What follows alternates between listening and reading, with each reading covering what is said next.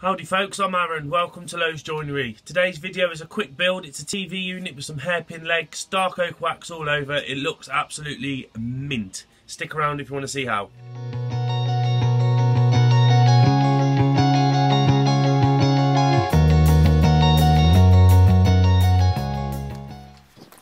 Okay then folks, so starting off this build, I've got some scaffold boards. These are new ones. They were banded, but I took the bands off. I didn't think it was worth showing you that.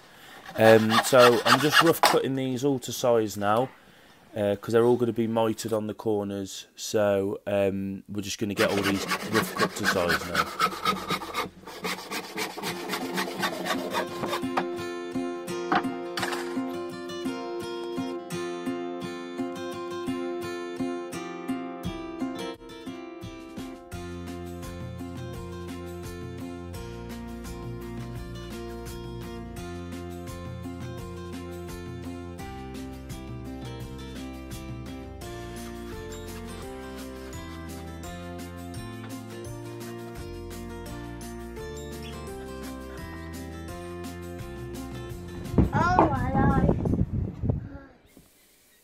Right, so now that we've got the bits all cut to size, I'm just truing up all the edges or straightening all the edges off with the track saw. If you just note as well, I'm making it in a few passes as this is quite thick material and it's solid wood, so I don't want to put too much pressure on the saw really. So I'm doing it in 2-3 passes on the edges, so not to put too much stress on the saw. So easy with these track saws, literally just put the track on, put the saw on, and there's your straight line. And this gives me a good enough result for the edges to be jointed for the sort of style of furniture that I'm doing as well. So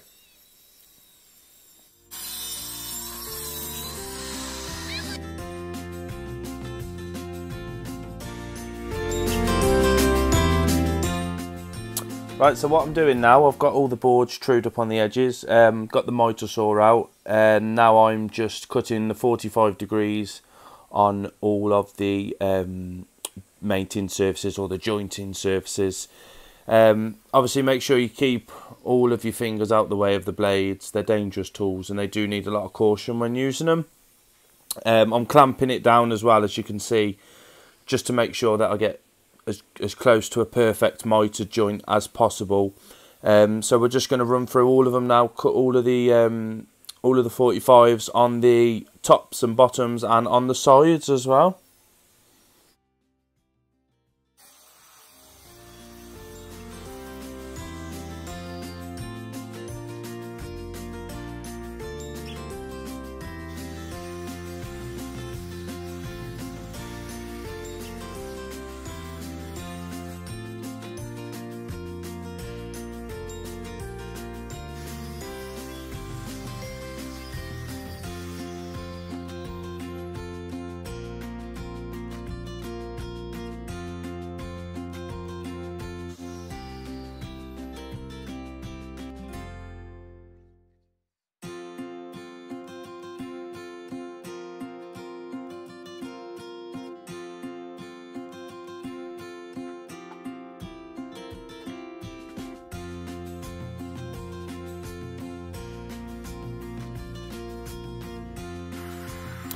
And then folks, this is the part that I warned you about in the intro. This is the sanding. I'm just progressively going through all the grits. 60, 80, 120. And then I go on to the orbital sander and I'll go on to a 120 grit with that. And then that's more than perfect for the wax finish that I'm about to do. I think the sanding took me about an hour in total to make sure everything was all sanded perfect and up to standard. So just take note not to touch the edges, obviously, because you will be jointing them all together in the final product.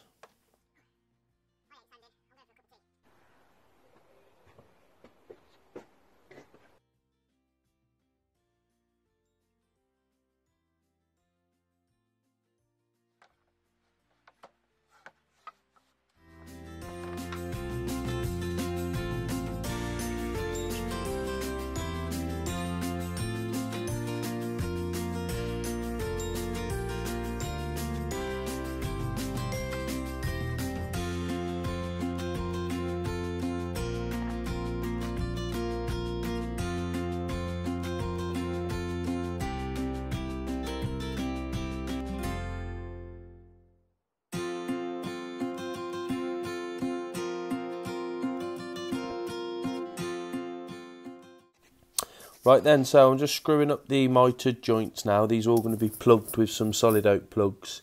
But what I'm doing is, there's a little trick. I've got another video out if you want to have a look at it. It's how to do the perfect miters. And just a quick rundown, you just literally put the one side proud of the other one, and when you screw it up it pulls it tight. But I'll put a link in the description to the other video and you can have a look at that if you want to. So I'm just going to screw all these up now, plenty of glue, and just put screws in each side now and get it all assembled.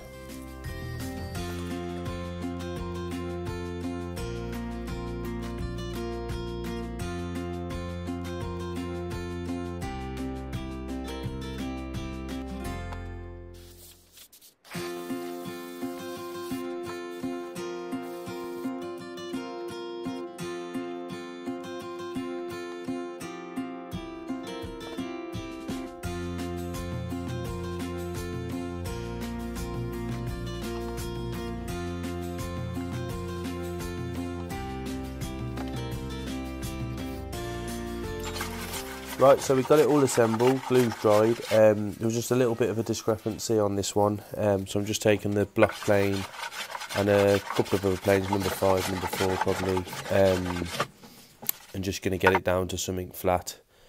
It's not much, literally just a quick plane, and then what I'll do is I'll just ease the edges over, and then I'll probably just go on with the sander just to give it a final sand.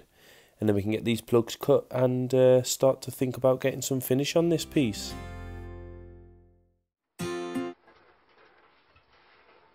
So I'm not going to bore you. I've just got some plugs cut. I'll put a link in the description as well, just to show you how I cut my plugs out. But you can do them any way you want. Little tip though, I do tend to go for the hardwood plugs. These are oak. They smell beautiful.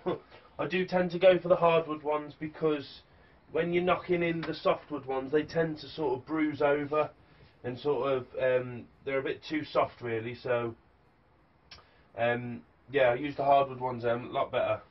Just going to crack on with this now.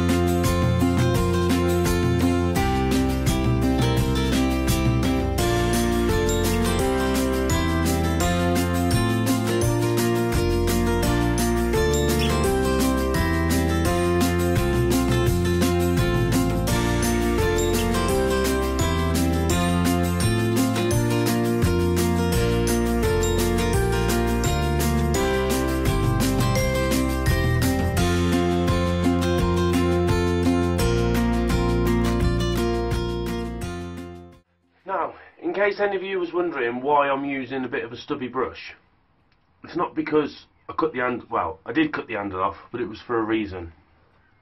This is why.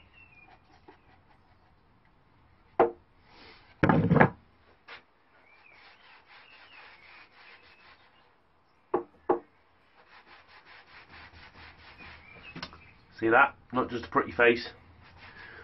I'm going to crack on waxing this, and I'll join you back when I'm putting the legs on. Okay then guys, so I've already put the three legs on. I'm just going to show you now quickly how I put these. So all I've done is, because the legs splay out a little bit, I want to make sure that the legs don't come out further than the footprint of the actual table itself, so they're not touching there. So I'll get my spacer, and I've just done this all the way around. Make it flush on that side, get it on here, make it flush that side and that side. Get my leg and just push it into place like so.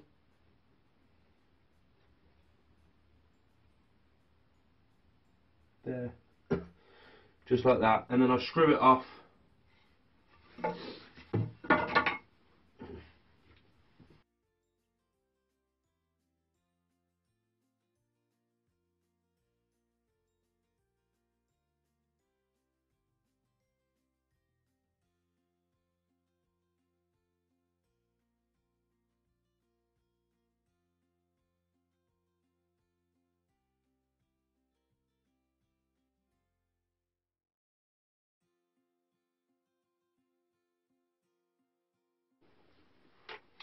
And then what I'll do is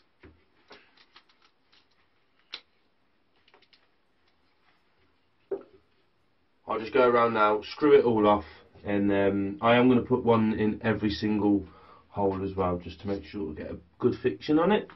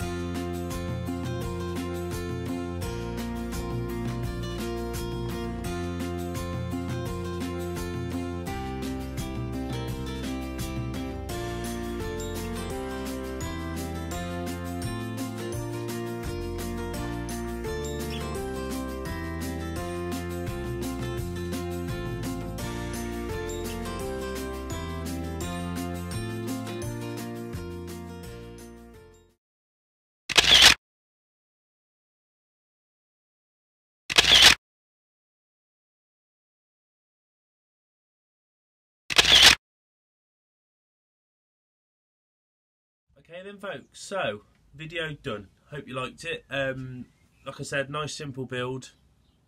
Mitered corners. They're not tricky, but I do think it is a key point to try and get them as tight as possible, because it does make the piece look a whole lot better. Couple of things. Firstly, I just wanted to say, sorry for reading it off my phone, but the legs, where I got the legs from, I've been looking around for quite a while to get a decent set of hairpin legs for a decent price. I've been looking, and they're sort of £40 plus for a set. Now I come across these, and these were £26 for a set of 16-inch legs, 10mm diameter rod, 2 prongs, and